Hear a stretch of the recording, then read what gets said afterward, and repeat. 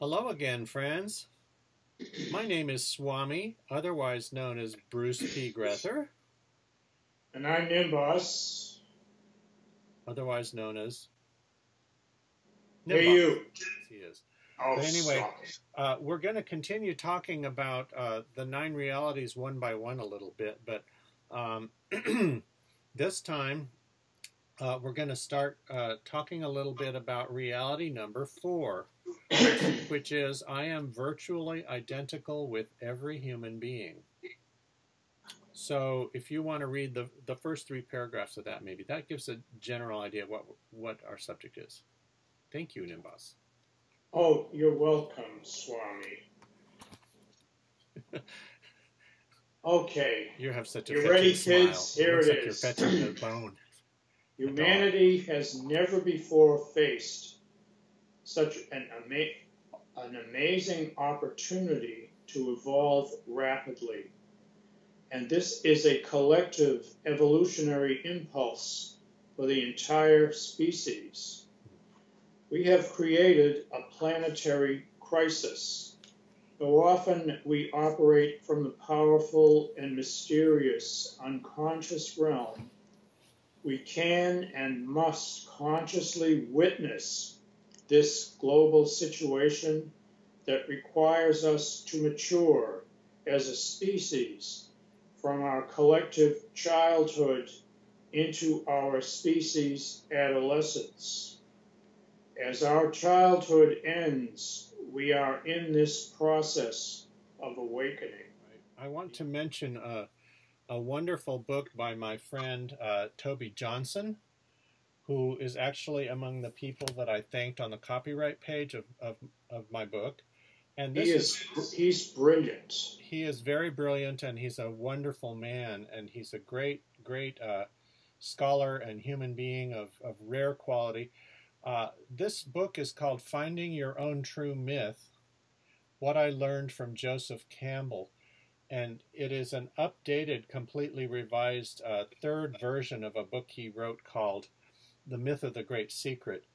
And this is a phenomenal book that I am still in the process of reading. I hope I wasn't blocking the microphone. I'm still reading this book.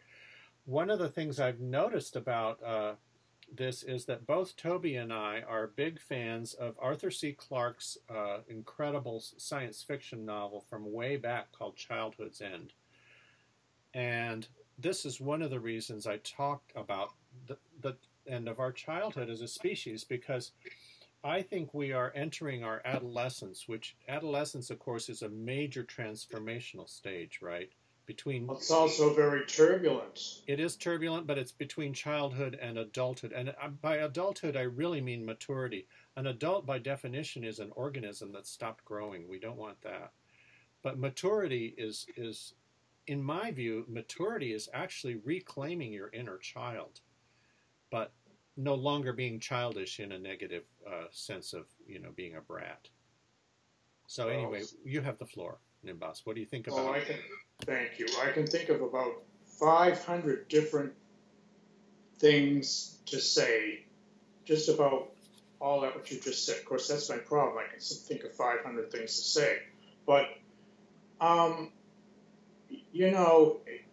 getting back to your child, I don't like to quote scriptures, but here it is. The kingdom of God is within you. Whoever does not accept the kingdom like a little child will never enter it. There, I said. Yeah. Thank you. Now, the thing is, it is our adolescence, and but I think we're like a prepubescent or pubescent child who has discovered a room full of guns. And,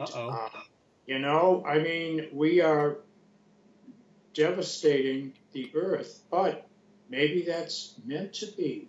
Maybe it looks, I'm not saying it's okay or that, we shouldn't change our attitudes and all that, but we're now calling this time we live in the Anthropocene era. You can look up geologic eras, kids. Sure. See and this is the one because humans have become able to alter the environment. There are so many of us, that's right, and we have so much power, which is also a great danger.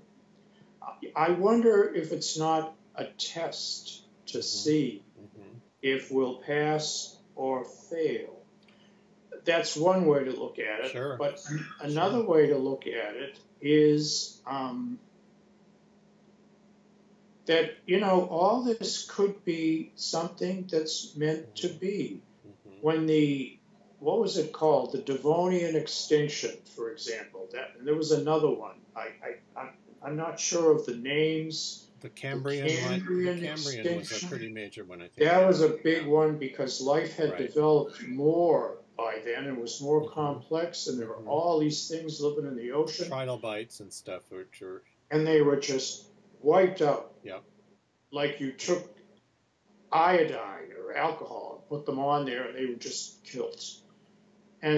But sure. Here we are. Right.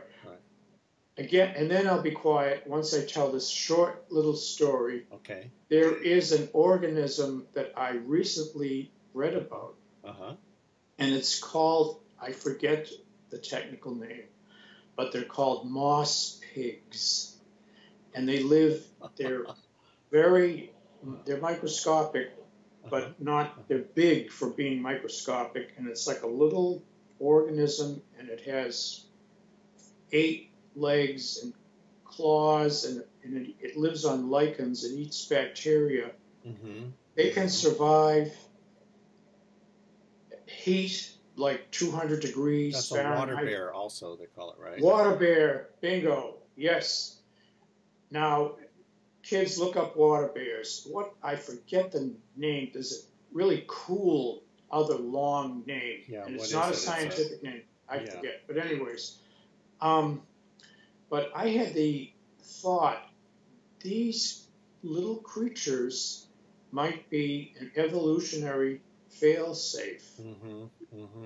So that if everything that had more than, 3 cells or whatever was destroyed, they would survive and repopulate. And if they continued and they had the niches or whatever, they might begin itches. Itchy niches. Right. That I have a few of those. I won't show them to you. That they could start another process of evolution. Right. I have spoken. You have the floor. Thank you for listening.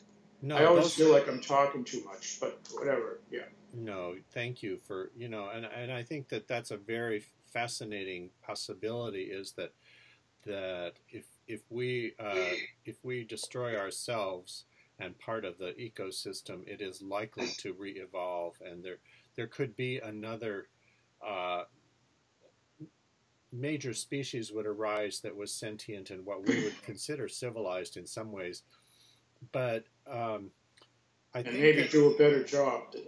Well, I'm not pessimistic. No, and I think that's a possibility, but I don't think there's any reason to believe it's necessarily what will happen either. No, absolutely not. The fourth reality, as I am virtually identical with every human being, is about the collective human hive. It's the centralized in history. It's the urban density that we have created by centralizing and building cities, and we centralize resources.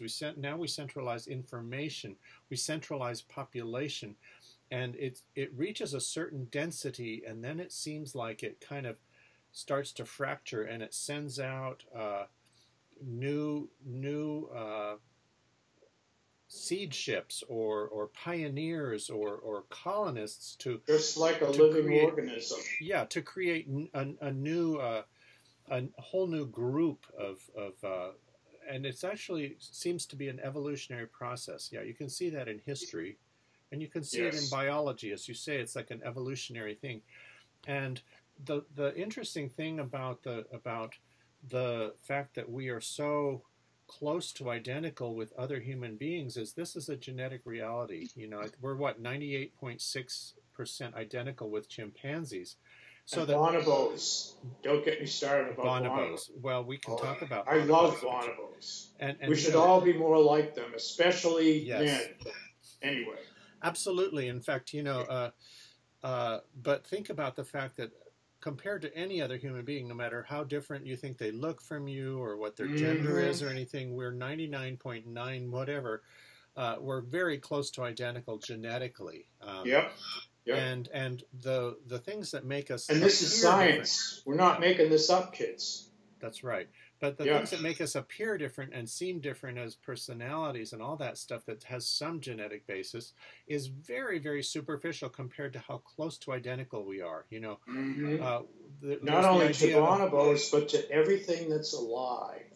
Right, and in fact, I talk in this reality about bonobos and chimps, and you know, bonobos and chimpanzees were at one point all considered to be chimpanzees, and chimps. What are now called chimpanzees are quite a bit more aggressive than bonobos. They're amazing creatures, but they are sometimes very violent and territorial, and they kill each other as well as killing a lot of other creatures. Just like humans. Very much like humans. But bonobos resemble humans in a lot of ways too. Only, as you know, the bonobos, they're not vegetarians, but they are much more peaceable because they'd rather have sex. Their conflict resolution is through sharing erotic pleasure, and they're considered very promiscuous and highly sexed, which they are. Instead of fighting, they have sex. Instead of fighting, we'll be polite about our terminology. We won't use an F word that is improper. No, I didn't say that. I know you didn't. Thank you. Okay. But instead of fighting, they have sex. To me, sex is. I use the word sex to mean biological reproductive functions. I would say they are highly eroticized, because they obviously they enjoy their pleasure in a way that parallels the way we do to some extent, because they use it for social bonding. Yes, and they're designed like as we are. Their females don't have just one periodic season of sexual availability once a year or whatever. Like a lot of other mammals. They can have sex virtually any time, and they can also have sex face to face. This is really significant because, in some ways, the bonobos are much more like us than the chimpanzees, and they're our closest genetic relative. So, kids, look up bonobos and study them and learn how to become more like them. Yeah, and in fact, the bonobos are exactly. I think we serve our own interests and the interests of the whole planet by emulating them more. I think the bonobos stayed in the garden. Yes. Whereas our ancestors left the garden. Well, right. And now we need to get back to the garden, and one way would be to study their way. I'm not holding them up as, an answer to everything. But anyway, just to make that point, and that's that. Exactly, and I think we can finish this time kind of with this last line of the section about reality number 4. We are all far more alike than we are different. Yeah. I think the important thing about getting back to the garden is it's not actually a step backwards, it's a step forward into our original innocence, which this is all in our mind. The fact that we left the garden is really a state of mind. It's a way. Right. It's a way of relating to our life, right? So we got confused. Yes. A lot of fun. Peace and what? Peace, love, and justice. That's right. And sometimes some really nice dark chocolate. Yes, and also what bonobos do when they're getting shit. Exactly. But, okay, that's it. Yeah, bye. Tickle each other and have a lot of fun, right? Bye. Bye, kids.